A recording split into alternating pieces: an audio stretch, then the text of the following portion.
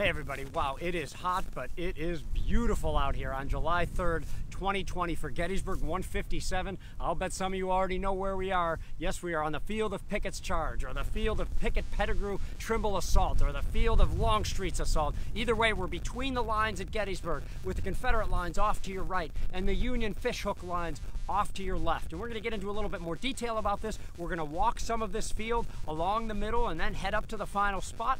We've got some artifacts along the way and a guest or two and the voice of Kris behind the camera. So first, let me just set things up a little bit, because people think of this as the field of Pickett's charge, but long before that, it is of course not only farmers' fields, but on July 2nd, 1863, this is the scene of a big and heavy fight too. Not exactly where we stand, but just beyond me is where the second day's fight on the south end culminates. Let me explain.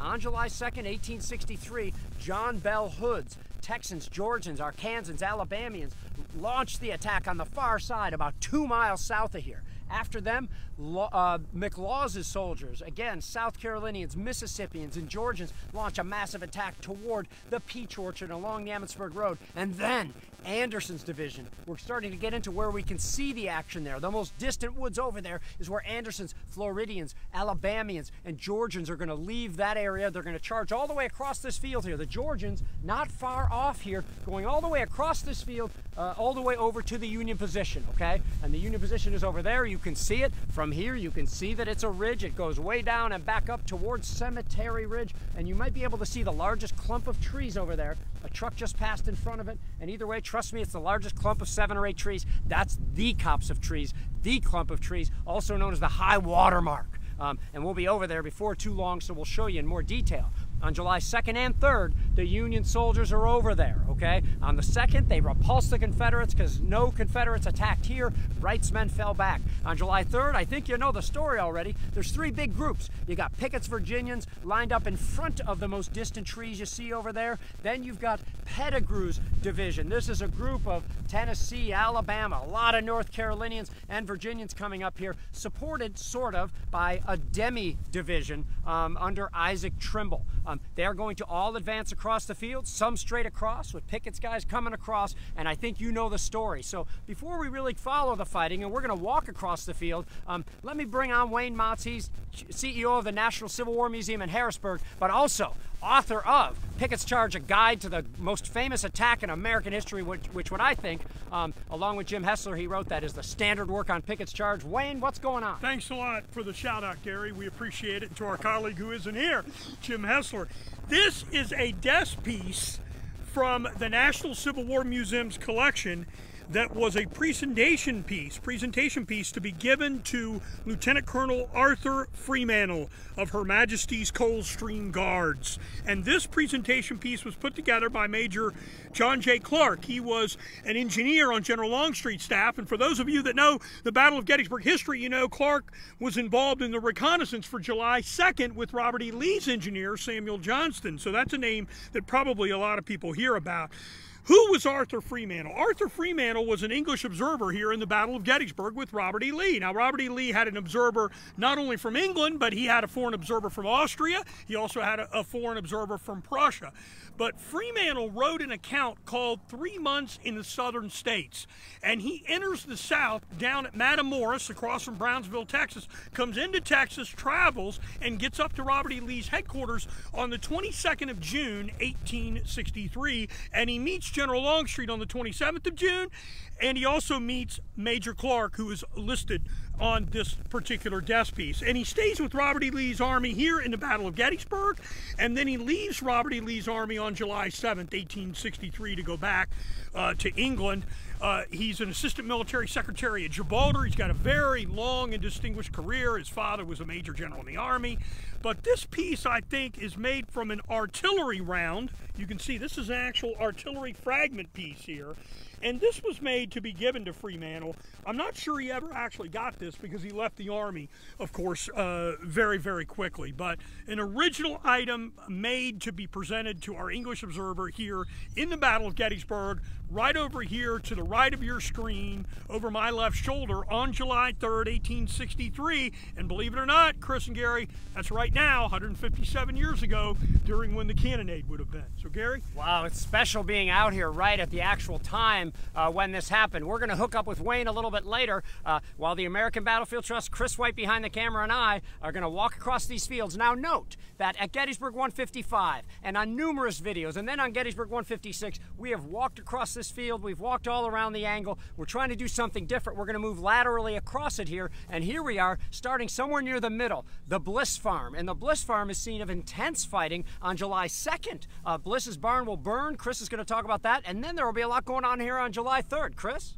Yeah, so this is an often overlooked spot on the Gettysburg battlefield, and I want to thank everybody for watching today. I do want to mention, if this stream kind of goes out from here from time to time, we are videoing this the whole way across the field. We will post it later, so don't worry. You're going to be covered one way or the other. But what you're looking at right now is what the remnants of the Bliss Farm would be. You'll notice a few monuments out here, a few Union monuments to the 14th Connecticut, to the 12th New Jersey. Now this was a farm owned by William and Adeline Bliss during the time of the American Civil War. Mr. Bliss is a Massachusetts native. He moves down to Bradford County, Pennsylvania, up to Chautauqua, New York, Chautauqua County, New York, then down here to Gettysburg in 1857, when he buys 44 acres on what becomes the Gettysburg battlefield. He's going to buy a house, some outbuildings. It has 2 good wells on it. He's going to bring 2 of his daughters down here, Sarah and Agnes, and they will live here and have a very nice library, apparently. Over the next few years, he'll add to his land holdings, and then he will put up a substantial 75 by 33 foot barn. And if you want to learn more about the Bliss Farm, see John Archer's great book called Fury at the Bliss Farm. It's small, but it's a well-written read. And what will end up happening is Union soldiers will come from Cemetery Ridge. They are commanded by Alexander Hayes, Fightin' Alec. He's a Pittsburgher, just like me, and Fightin' Alec is going to see this white house out here, which once stood right around where we are, and he's going to call it that damned little white house over and over again, because we'll have some North Carolinians under Alfred Scales come out here, and then eventually Mississippians under Carnot Posey. About 1,000 of them will come out here. The Bliss Farm buildings will change hands 10 different times during the battle. William and Adeline Bliss will not be here during the battle. They'll be here on July 1st. They'll get word from the McMillans, who live just in the next house up the ridge, that something's going on. Their 2 daughters from the McMillan farm come down here. They get the 2 Bliss girls. They take them over to one of the Weichert farms over on the Taneytown Road. They get out of here, and when the Confederates and Union arrive, they notice that the table had been set kind of like the Trossel farm for them, and everything had been left just the way it was. So the Bliss Farm would have sat out here. There's going to be intense fighting on July 2nd and 3rd. At one point, Alexander Hayes will ride out here onto the division skirmish line. Clinton McDougal, the colonel of the 125th New York, will say that's the only time he ever saw a general officer out on the skirmish line. And Fightin' Alec is going to try to inspire his men. But over the next 2 days, this farm will change hands time and time again. New Jerseyans, New Yorkers will be out here, men from the Nutmeg State, Mississippians. It's going to be a nasty fight. And finally, on July 3rd, 2 different men are given orders to burn the Bliss Farm. They have had enough. So they'll come out here and they will burn the buildings to the ground using hay, paper cartridges, and other things to ignite the fire. And there's one of the monuments out here that tells you, it has a trefoil of the 2nd Corps on it, but it tells you this is the center of the site of the Bliss House, captured and burned by the 14th Connecticut Volunteers, July 3rd, 1863. So yeah, right in the middle of the fields of Pickett's Charge, we have a number of different monuments, this one being to the Bliss Farm, kind of. And later on in life, the Bliss Farm will be used as part of Camp Colt, which is a training facility in 1918 headed by a captain named Dwight David Eisenhower. He is going to train the tank training corps right out in the fields that you see in front of us. Here's Ike with the only tank he has here. He's going to receive it on June 6th of 1918. If you know anything about June 6th, that's a pretty famous date for Ike a few years later in 1944. He gets this tank, and then they decide they're going to drive it all over the battlefield. And what they're going to do is drive it right down here to the Bliss Farm, and they're going to drive it over top of the old farm berm, which you might be able to see here just behind the monuments. So we'll take a walk past this, but that's the old berm from the old bank barn here. So the military will use that as a training for their Renault tank that they have here out on the Gettysburg battlefield. And they're going to use the Bliss Farm for training, mainly for the Signal Corps to take a lot of pictures of their brand new toy. Up until this time, the Tank Training Corps had absolutely no tanks. They build one of their own. They're going to call it the Battle in Lizzie, and that's what it looks like. It's a Mark V tank that is actually going to be made out of aluminum and sitting on a car chassis. So you got to make do with what you have here. This will be Eisenhower's first true field command here at Gettysburg in 1918. Super cool, Kris, and I thought you were going to start talking about Thin Lizzy, my favorite group from the late 70s when I saw them open up for Queen. No joke, 1977. You're with the American Battlefield Trust. We are on the field of Pickett's Charge, if that's what we're allowed to call it. You can call it the Pickett, Pettigrew, Trimble Assault, or Longstreet's Assault as well. We see hundreds of you watching right now, but ultimately thousands of people watch these because you share it with your friends, so please do that. We're looking toward the Confederate line now, and we're on the Bliss Farm, and what I wanted to add, I could hardly add anything to everything Kris said, but you know, there's something about the Blisses. You know, I think often people talk about the Southerners and their particular love for their country, and that is true, but you have it in the North too. You have Yankees who are offended at the idea of disunion, and many of the soldiers who say why they fought, and by the way, there are thousands of reasons why soldiers on both sides fought, you know, talked about how offended they were at undoing that which the Founding Fathers had created, and William Bliss was one of those, and he said if he had 1,000 such farms to give to this union, he would. And I don't even think he applied for reparations for this, you know, or yes, he did. Kris is nodding behind the camera. I don't think he wanted to apply for any of this. So he applied. It was $3,520 some odd dollars. He didn't get 1 cent from Uncle Sam, but he did get $1,000 from Nicholas Kadori in October of 1863, who buys his farm from him, and Mr. Bliss and his family head back to New York. I was just about to say that, Kris. You should have given me another second to go around. No, this is great. So again, we've changed perspectives a little bit, but notice even on this seemingly flat field, I'm having more trouble seeing the Confederate line over there, right? That's where the North Carolinians and Virginians are really going to be. That is Brockenbraugh's Virginians. As I look over there, I can see the Virginia Memorial, and I can look beyond it to where Pickett's division was. Just by moving over a little, suddenly I have a great view toward just over the tops. I might have been able to see some of the tops of the bayonets of some of the Virginia men right over there. And on July 3rd, 1863, you know what happens. There's a huge bombardment going across this field. And unlike today, there's absolutely no wind. It is very windy right now. By the way, we have a windscreen on. You should see how many windscreens we bring with you. I think we found the right one because it doesn't seem to sound windy. And there's a huge bombardment because of because there's no wind, the smoke just sits there. Both sides can't see what they're shooting at. Maybe because of an inferiority of Southern fuses, they are flying harmlessly over the Union position, and the Yankees are still going to have 50, 80 guns, depending on how you count it, over there, plus 5,000 rifles ready for the Confederates when they start to walk across these very fields, which is what we're doing. What do we have here, Kris? Oh, I just didn't want you to trip over the marker. Okay, good. So there.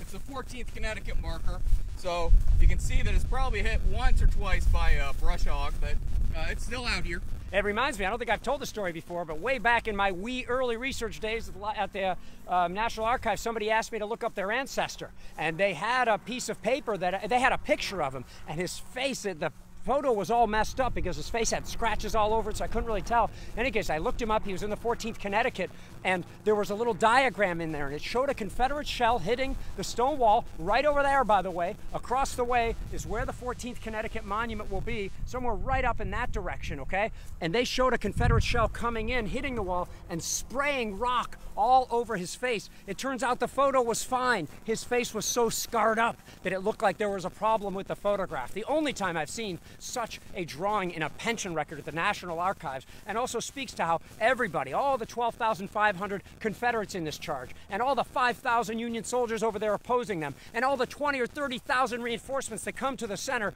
to support the Union repulse of the Confederates, they all have their own story. So we are walking in a way that none of the soldiers did. We're walking obliquely across the field. We are traversing Pettigrew's units. And at this point, Pettigrew, his North Carolinians, some of his Alabamians and Mississippi soldiers might have been able to look to their right, that's over there, and they might be able to see some of Pickett's Virginians over that rise, maybe not yet. And they would have certainly seen Little Round Top. It's right behind that tree off in the distance. So if Kris could come over to the right, we'll get our first views of Little Round Top. Luckily for the North Carolinians, they are largely out of range range of first the 6, then the 5, then the 4, then just the 1 cannon that was able to fire at the Confederates as they advanced. But unfortunately for Pickett's men, Garnett, Armistead, Kemper, those guns were able to reach the Virginians as they are crossing the field over here. Now, let me pause for a second here, to see if Kris has anything to add, but let's stop for a sec, Kris, and look over here to reassess the Union line. It's July 3rd. The bombardment has failed. A great moan had already gone up from the Union line because they saw the Confederates coming toward them like a parade ground. It was beautiful. Their flags flying in the air, and it was impossible to take in. The line was more than a mile wide, 12,500 soldiers, and it was supposedly beautiful until the long-range artillery fire, not from Little Round Top, but rather on the Union line, starts tearing gaps into the Confederate line here. And the Southern line will actually visibly shrink as it reaches the Emmitsburg Road, because if the guy next to you gets shot, you close up, you move over. And the line is shrinking. The Union is also preparing has other things in mind to try to assist with this repulse. Kris? Hashtag Garry comes up for air. So that was one sentence if you were keeping up with that one. Garry, the one thing that I always notice walking across this field, I'm just going to pan this way for a second, is that I cannot see back to West Confederate Avenue at this point. So if I'm a Confederate who are on the far side of this ridge line marching up towards the Union line, which is behind the camera, you're covered. Once you get to the top of that ridge line, you're going to start to now be subjected to both small arms fire as well as artillery fire. So this field changes. It has its own personality, if you will, out here on the fields of Pickett's Charge. So if you ever get a chance to, if you're able to, come out here and walk, even if you don't do the whole thing, there are different sections that you can walk out to and see. Now, the battlefield at Gettysburg is going to, be used over time. And Garry knows that I have an affinity for not talking about the Civil War sometimes. I'll talk about other periods. But in 1922, some of the coolest pictures I've ever seen of the Gettysburg battlefield were taken then in July of 1922 when the Marine Corps comes here and they reenact Pickett's Charge. They actually landed bombers, yes, I guess Robert E. Lee had bombers, over this ridge line. They're going to set up 75mm howitzers. They have barrage balloons up. My favorite picture is of a barrage balloon blowing up and the guy parachuting out of it over top of the Gettysburg battlefield. That would have taken place right out in front of us. But the Marines will lay down smoke, they'll go across, they'll fight at the angle at Pickett's Charge. They'll also set up the White House here. President Harding was invited to come up because this is a time when we're trying to decide what should we keep in the military, what should we fund. There's this newfangled thing called an Air Force. The Navy wants more money, so the Marines are trying to get as much money as they can and stay in existence. So we're going to put on pageantry, not just here, but at Antietam in the wilderness as well. Good, good. And this field, this is federal land, so it was not only a tank training corps. You've got German POWs here during World War II. You've got trains going across here. You've got Civil War veterans encamped on the field over here. So lots going on. And you're with the American Battlefield Trust, and we see hundreds of you. This is our most visited live so far, but there will be thousands watching it, especially if you share it with your friends, so as many people can see it as possible. Seeing a lot of good friends of ours. My good friend Jamie Wright from SJR Research in Gettysburg, Pennsylvania says actually he's seen a lot of drawings of woundings in the pension records at the National Archives. I guess what I meant to say is I've only seen one, and there's a guy named Mike, I think I can pronounce his name, Gorman, who wants us to talk about Richard Brooke Garnett, Kris. I thought it was Gourmand. Okay, it is Gourmand. He's a little bit French or something like that. Do you have anything to say about Garnett? Yeah, Dick Garnett is probably made famous to most Civil War buffs from the movie Gettysburg, but Dick Garnett is going to come out to the American Civil War. He's the former commander of the Stonewall Brigade, and he really is going to take it on the chin from Stonewall Jackson, who blames him for the March 23rd, 1862 loss at Kernstown. It really has nothing to do with Garnett. It's a bad position, but Stonewall Jackson, once you get onto his bad list, that's it. And Dick Garnett will come out here onto this battlefield, one of the 3 brigade commanders in George Pickett's division. Pickett technically has 5 brigades, but only 3 of them are here at Gettysburg. That'll be Kemper, Armistead, and Dick Garnett. Who's missing? Is it Corson Jenkins? You are correct. Wow, I got it. Yeah, so they are not up here with us. So Garnett will actually go across the fields, and he is going to be sadly blown off of his horse and essentially obliterated from his horse by an artillery round that is going to go off very close to him. Supposedly his sword and belt will show up in a pawn shop in Baltimore, Maryland years after the war, even though his body is not identified amongst the Confederate dead. Yeah, I think that's on pretty good provenance from what little I understand about it. He also wasn't feeling well that day. Maybe that's why he's wearing the overcoat. You know, there's a lot of reasons why he might not have been unidentified. You know, maybe he was stripped at that point. And by the way, the one picture we have of him might not even be Garnett. So there's more work to be done on Garnett Gorman. Maybe we can all be part of this here. I see someone, justice for Garnett. Oh no, I probably shouldn't have read that one out loud. People are saying all sorts of great things here, and we appreciate your comments. We are slim on staff right now, so I can't go through all of them, but we've got Houston, Texas. We've got, you know, some other people saying some stuff I'm not going to repeat right now, so I'll just keep talking about other things. And we appreciate this. We appreciate you being with us. But look, as we walk, I can see again, look, the famous Union masked batteries, right? You can see the angle behind me at the higher points of Cemetery Ridge, but look off that way. Suddenly, you know, some of Pettigrew's men, as we close on the Virginians, sort of, are not going to be under the harassing fire of the Union masked battery, the one you can't see. You might say it's in defilade or something like that. But all of these guys here are now getting dangerously close to the small arms range of the thousands of Union muskets that are over there. Note that there are fences separating the troops, and I don't care what documentary you've seen or what you might think. These are sturdy post and rail fences, and you do not just bowl these over, even if you have 50 or 80 guys. This, of course, I picked a non-sturdy spot, but you have to stop and disassemble it, or you have to climb a fence, and there are some especially sturdy ones coming up on the Emmitsburg Road over there.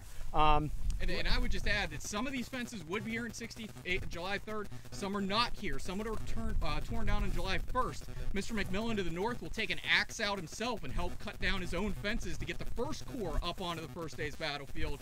And then you also have fighting out here on July 2nd, which will actually reach the angle. That'll be Ambrose Wright's men, Georgians. And he will tell, allegedly, Edward Port Alexander, it's not getting there, it's staying there. That is a problem indeed. So let's set the stage a little bit here, because I assume we're still on Pettigrew's line. In fact, if we were to look directly ahead, we'd see the advanced marker of the 26th North Carolina. You can't see it from there, but look for the most distant wall, and it's right up to it. That's about how far they got. So we're on Pettigrew's line. Off to the right here, there would be a break, sort of, because that's Pickett's Virginians kind of obliquing or moving their way. Specifically, if I may, you could say they're going obliquely, but what they're really doing is moving forward and then going like this, and then forward, and then like this, so as to confuse the Union soldiers as to their true objective. What's their true objective? We argue about that a little bit, but it's largely that clump, that largest clump of trees you see over there, known as the copse of trees or the clump of trees, and that's what they're all going to converge near. I don't think it matters. With a line a mile wide, they're going to hit somewhere on Cemetery Ridge if they are successful. Looking off in this direction, it's not just Pettigrew's old brigade here, you know, but commanded by, I think, Burkett D. Fry by that point, but you've also got additional guys under Trimble kind of guarding the end over there, but they're starting to melt away. You've got additional, you got Joe Davis's brigade and other Confederates, so this is still a massive attack, and here they come up toward these sturdy double fences of the Emmitsburg Road. The Union guns on Little Round Top are still telling, at least on the Virginians. We're probably just safe from there. You know, a Parrott rifle up on a height might be able to reach 2 miles, maybe just over at a high arc, but they had plenty of targets closer, and I don't know that Pettigrew's guys were really getting hit. This was more of a suffering of the Virginians, especially Kemper's brigade on the far right. So here we are. Things are going to be getting particularly intense now. 2 other things that are occurring, or 3. 1, George Gordon Meade has already realized this is where the attack's going to be. He already kind of realized it during the bombardment. He was not fooled by anything. And the night before, General Meade, commanding the Union Army, said, if Lee attacks tomorrow, Gibbon, it will be on your front. And that, at least, you know, if he meant it and only said it to Gibbon, he outguessed Robert E. Lee. You could say Gibbon would be ready for him, okay? So Meade has begun to order what I call, and some people say I exaggerate this, but when you read the official records, Meade basically orders half the army to the center. You just start reading, they're all ordered to the center. So 20,000 at the minimum. I say as many as 30,000 soldiers, at least twice as many as were in the Confederate attack to start with, to support the 5,000 Union soldiers already up here. 2, there's Ohio and New York soldiers over there on the far right, okay? Imagine beyond that white Abraham Bryan farm over there, imagine some Ohio and New York troops bulging out to near what you now see as General Pickett's buffet over there, and they're going to bulge out. So now the Confederates are going to get flanked on their left. And then finally, who's going to bulge out behind us there, Kris? Oh, it will be George Standard's Vermont Brigade. Yes, and I can see them up there. So now They bulge way out. Hancock's bulging them out. He actually gets shot in the process while he's ordering them forward, if you believe that he did that, and I do. So now the Confederates are advancing into what? A three-sided box, as Doug Dowds liked to say. They are coming into this three-sided box. The Confederates will be flanked, but at this critical moment, I estimate that the Confederates are still more numerous than the Union soldiers. The 10, 20, 30,000 Union reinforcements have not yet arrived, okay? So the Confederates come up to the Emmetsburg Road. Many people don't know that Gettysburg does have a sunken road, and it's this one. Roads started to sink from heavy use, and there's a fence on each side. It was thinner than it is today, and they are going to get in the bottom, and many Confederates do not want to leave. The very thing that, some commanders said, don't build earthworks, because they'll never fight from behind them. A lot of Confederates hunkered down in this road and didn't want to go any further. Kris? Yeah, I've always wondered what Robert E. Lee's problem was with that clump of trees so much, sending so many men to attack them. That's bad history jokes. As we come across here, one thing I always like to remind people, when you come across here, number one, be careful crossing the Emmetsburg Road. But number two, you'll see the tops of these monuments. The problem is you're not seeing the bottom of the monuments. So keep in mind that the Union might not be able to see these Confederates and vice versa. So the topography is going to keep on changing. Now behind us, or in front of us, I should say, we'll have the Union lines. John Gibbon is back here with his men. You also have Alexander Hayes, who we talked about at the Bliss Farm. Now Hayes is going to tell his men to gather up any discarded gun that they can find and start loading them and leaning them up against the wall. What he wants to do is be able to throw as much lead downrange as humanly possible. And at this point, we are probably about 75 yards in to the attack. We're about 75 yards into the Union line, so we're well within musket range, canister range. We're coming into the front of Alonzo Cushing's battery, which is being decimated up here. Cushing has an amazing story where he's going to have his guns right up against the wall. He is going to be wounded severely, basically holding himself together whenever he is going to be shot through the mouth, killed right at the angle. He is the most recent recipient of the Medal of Honor for Gettysburg actions 150 years later.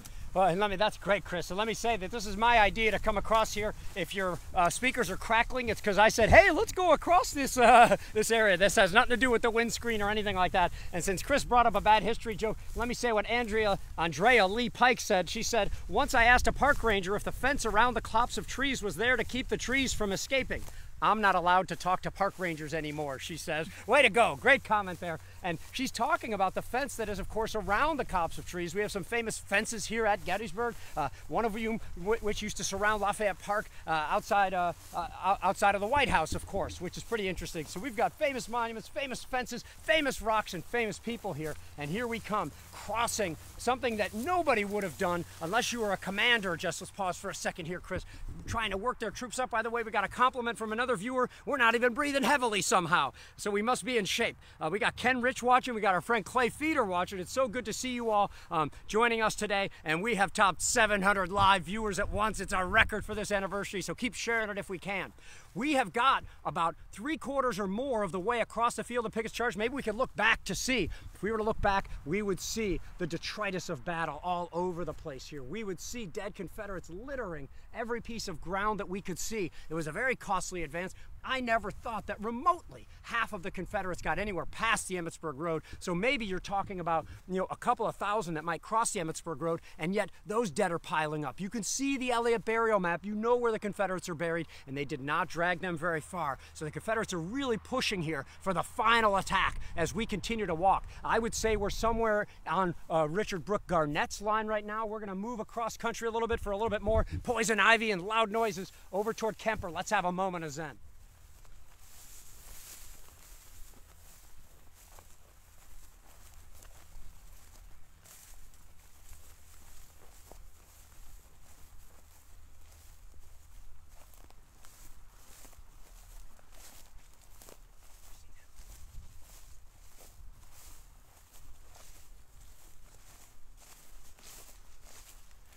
just see the view getting better and better here. Let's do a 360 again, because we've only moved about 50 steps, but look at this. Here is the crest. If anybody doesn't think that Cemetery Ridge is a real deal ridge, it is. You can even see it rising above us with the clump of trees up there. I see the 69th Pennsylvania of Webb's brigade, some guys who refuse to leave, so they bend back into the clump of trees. You've got George Gordon Meade on the horizon there. You've got the 72nd and 71st Pennsylvania. Too many monuments to describe. As we walk over this way, you can see a small rock outcropping called a slashing. Some reports suggest that George Pickett might have gotten as far as that outcrop right there. It's more reasonable that more accounts say he's seen at the Cadore farm, and that's about the right place for a division commander. When you have 5,460 soldiers under your command, you can't be too close to the line. How can you command 3 brigades if so? And again, another great view of Pickett's charge. Again, you wouldn't be able to take the whole thing, and it's more than a mile wide. And for those of you who were here for Gettysburg 150, you know what I'm saying. You really couldn't see it all at once.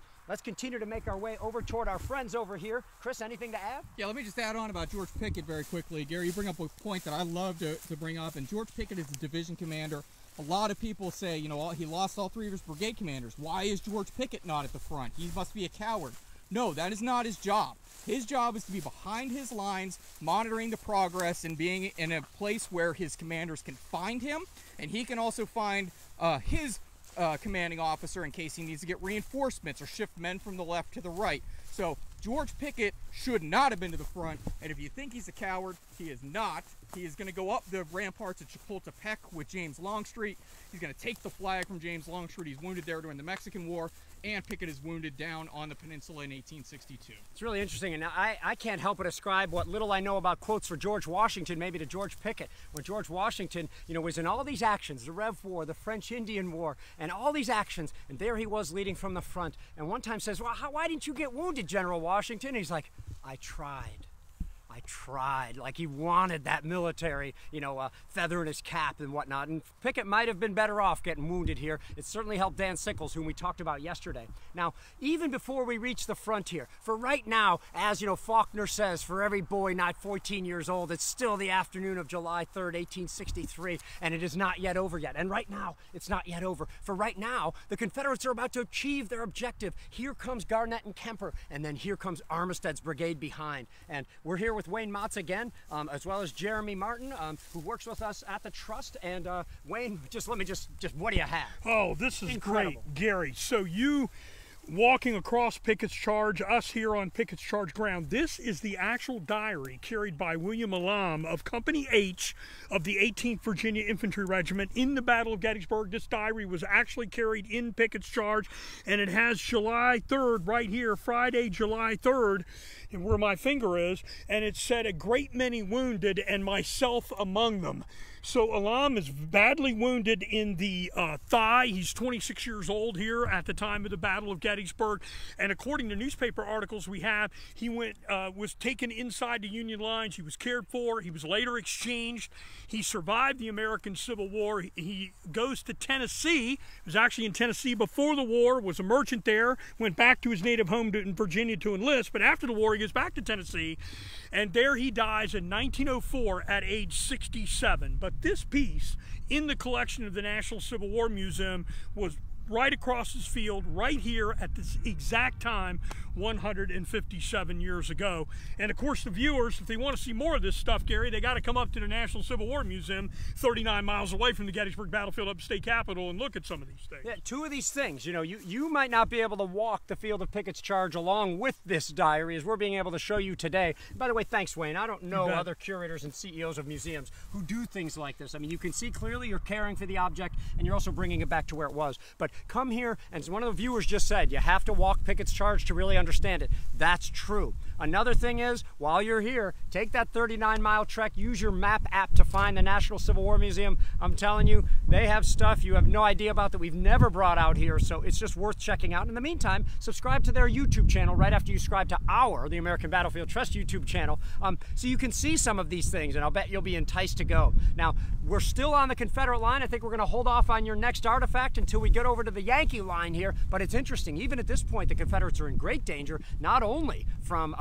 projectiles, but also from, the Yankees are literally bodily lifting Confederates over into their line, but the Southerners now are making the Yankees flee, right? You've got some of those Pennsylvanians, it gets too intense for them, they flee. And then you've got the reservists under Armistead, they capture the stone wall up here. Let's get a little bit closer. At this same time, the Confederates are getting even farther, along with Johnston Pettigrew's men, where North Carolinians, Mississippians, and others are actually pushing over toward the Bryan farm over there. So things are getting really close here. Some of the Confederates begin to leap over the wall, okay? Kris already talked about Alonzo Cushing. He is bleeding out. He's about to be, he's breathing his last. He will be awarded the Medal of Honor 150 years later, the last recipient here. But in the meantime, you've got Alexander Stewart Webb, a sort of new brigadier general here on the scene for this brigade, trying to lead reinforcements forward, do anything he can. And it's a great moment of promise for the Confederates.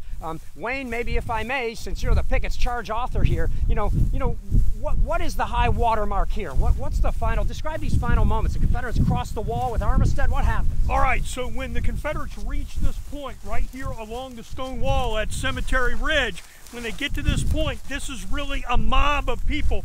You've got men from Armistead, you've got men from Kemper, you got men from Garnett, all together, Gary, right up into this situation, and it's just a mass of bodies. Meanwhile, you've got two guns of Cushing's battery right here on the stone wall with Cushing at his last breath trying to fend them off, and elements of the Philadelphia Brigade for Alexander Stewart Webb shooting infantry muskets right into this line. What a hellish amount of fire that must have been. When they got to this point, General Garnett is on his horse. He's still right up in front of this line when a rifle bullet, from at least the best account we have, struck him in the head.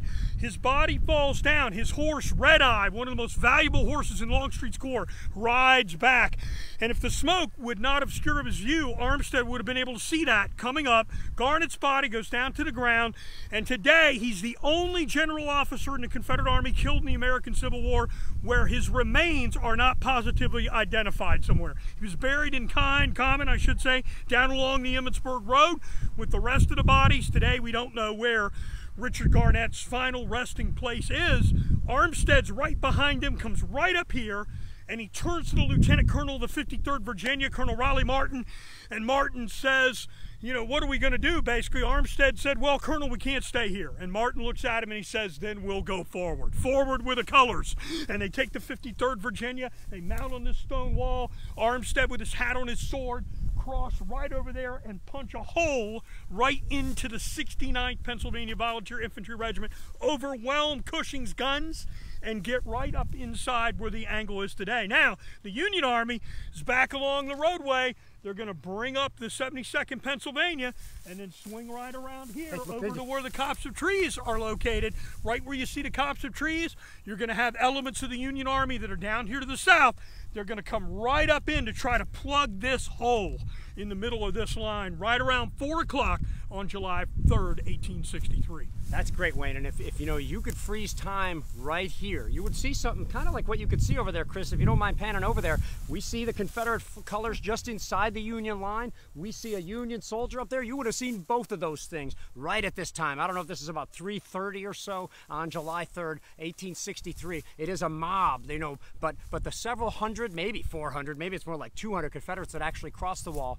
It is a moment of great promise, and if you could freeze time right there, they've achieved their objective, right? They have captured the position they were assigned to capture, but time does not stand still, and here come 3, 4, 5, 10, 15,000 Union reinforcements, and it goes from a moment of great promise into by far Robert E. Lee's greatest disaster, not even close to anything else.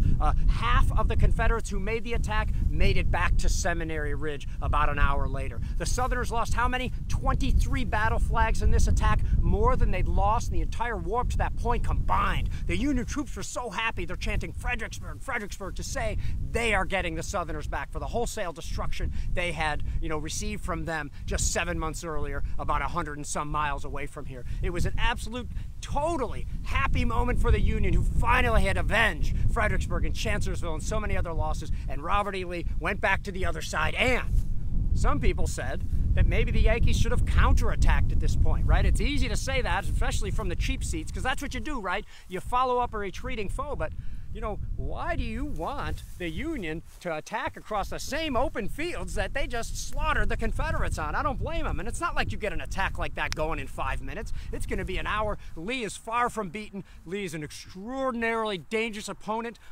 against the Union Army at this point, so they do not attack. And the next day, through the pouring rain, on Independence Day, at least for some, the day Vicksburg fell 1,400 miles away, through the pouring rain, Lee sat over there and did not leave and said, "Come on, Meade, attack me, I dare you," hoping he can even the odds. Lee, who you see across the field, and Meade, who you see over there, face each other, and Meade does not take the bait. That night, Lee will go back into Virginia, retreat. 9 days later, he gets back into Virginia. And some people, I mean politicians, blame George Gordon Meade for letting Lee escape from this position. And of course, you know, I don't know that Lee so much escaped. You know, why is it that any other general couldn't bring Lee to bear? Why did it take Grant fighting every day for 10 months to bring Lee to bear, even when he outnumbered him 2-1 and Lee was practically starving, okay? Lee's a very dangerous guy, and you don't bag 50,000 men under Robert E. Lee very easily. So this is the way it goes. Lee tenders his resignation, saying, "I can't achieve my objectives," and Jefferson Davis says, no way. I'm laughing at your resignation. I'm not letting you go. Meade tenders his resignation, and Lincoln says, whoa, it wasn't that bad. You did win after all. And both these guys will go on to command these respective armies until the end of the Civil War. Okay, but of course there's 2 more terrible years of war, and it really escalates from there, and I think you know the story. So let me pause for a second to both thank you for watching, and we'll try to catch up on some of your comments because we haven't been keeping up, and see if Kris or Wayne have anything to add at this point. I just got one more thing I'd Yes, like to show, Gary, and let's circle around, just circle around a little bit down here. Back over my left shoulder to the right of the screen, you'll see a granite memorial down by the tree that's pointed. That's a monument to the 19th Maine. One of the officers here in the Battle of Gettysburg, Captain Joseph Spaulding, this is the trefoil, which is the symbol for the 2nd Union Army Corps. Remember, Joseph Hooker standardized these symbols. The enlisted soldiers wore them on their hats. They were usually color-coded, red, white, and blue for 1st, 2nd, and 3rd Division. And the officers wore pins, in many cases, on their chest. This is the actual Corps badge of Captain Joseph A. Spaulding, or Joseph W. Spaulding, excuse me, of Company A of the 19th Maine. This would have been what he actually wore at Gettysburg. He later became the lieutenant colonel. So this was on the ground here 157 years ago, taken today out of the collections of the National Civil War Museum at Harrisburg, on the field in your hands, Garry Adelman. And Joseph Spaulding died in 1919. And he's buried up in Maine. He lived to be 76 years old after the Battle of Gettysburg, a very well-known officer here. But that's an actual piece. So now you've seen a Confederate piece that walked across Pickett's charge, and you've seen a Union piece from the collections of the National Civil War Museum here in the Union Defense. I just, there's something special about holding something from the past. I mean, the dirt was here and everything, but it's got his name in it. It's got his name in it, and there's something special about that. In that case, in the case of the diary, it has his plight. You know, it said exactly what was happening to him. So, Wayne, thanks so much for bringing these precious items out. For those of you who didn't hear earlier, we took a weird path over here because we have hit this year after year on the Confederate line, on the Union line. So we thought we would go between the lines for this particular live. We'll refer you back to Gettysburg 155, 156, and the scores of videos we have shot at Gettysburg over the years here for more detail about the Confederate line and about the actual Union line here. We really appreciate everybody watching. Kris, anything else to add? The only thing I want to add, Gary, is thanks to everyone for watching these videos this week. We've seen a lot of you in person, and thank you for staying away from us during this time of COVID. And the only thing else I want to add was, you know, we've had a blast, and we hope that you continue to keep sharing this. And thanks to Wayne, Carol, Kris Mikowski, Tim Smith, everybody who was part of this. So please go back to our Facebook and YouTube channel. That'll make Andy very happy and Connor very happy back in the office if you'll share these and if you'll like our pages. And it makes me happy that our connectivity was pretty good for this one. Good. Maybe it'll cut out right now. So make sure also you look out for more at this Facebook page and on YouTube. A lot of videos that we haven't had time to post yet. So you're going to see some videos tomorrow and on Sunday, Monday, and maybe even into Tuesday. And of course, we post 2 or 3 or 5 videos every week, all year on Facebook or battlefields.org or YouTube. Thank you so much for watching. Thanks for spreading the education message that all American citizens should spread. And thank you for supporting battlefield preservation.